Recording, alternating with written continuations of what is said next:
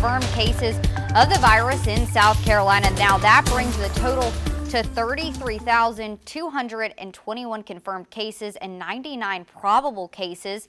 The department is also reporting 5 additional deaths. That total is now 712. News 19's Michael Fuller has more details on today's numbers. DHEC, the Department of Health and Environmental Control, are releasing alarming new numbers for cases in the fight against COVID-19, and unfortunately the surge continues on. The new report indicates 1,366 new confirmed cases, 4 new probable cases, and 5 additional confirmed deaths. Now, when it comes to hospitals, DHEC says 954 hospital beds across the state are being occupied by patients who have either tested positive or are under investigation for COVID-19. This brings the total number of confirmed cases to 33,221 and 712 confirmed deaths.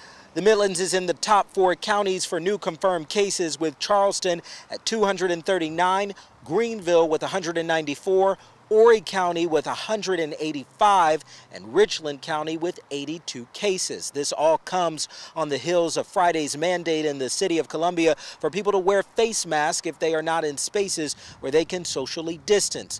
But with the 4th of July right around the corner and people expected to be out on the beach or in social gatherings, health officials want to remind you of this. If you've gone to the beach, you've likely come in contact with somebody who is positive but perhaps asymptomatic. We know that infection rates from groups that have gone to the beach are very high, sometimes including everyone in the entire group.